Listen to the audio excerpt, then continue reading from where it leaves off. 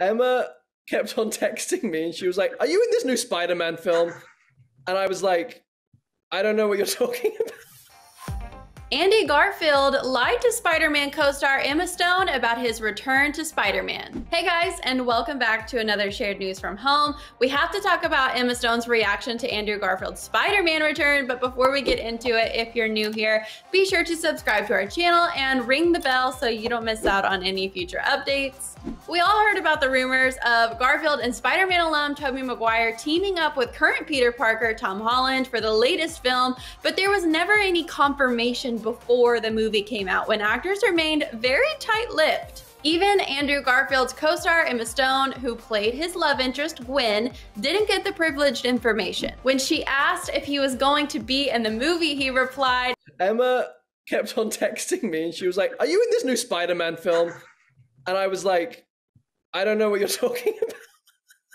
What? You're stonewalling Emma too?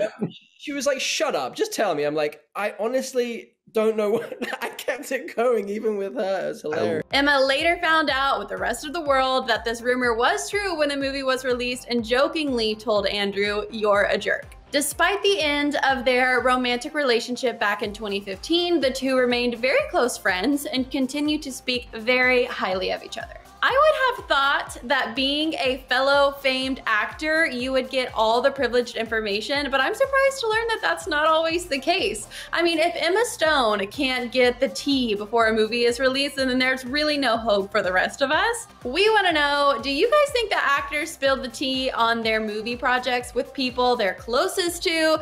Let us know down in the comments, but before you go, be sure to subscribe to our channel and ring the notification bell so you don't miss out on any future videos. You can follow me. My socials are listed on the screen right now. Thank you for tuning in, and we'll see you next time. Bye.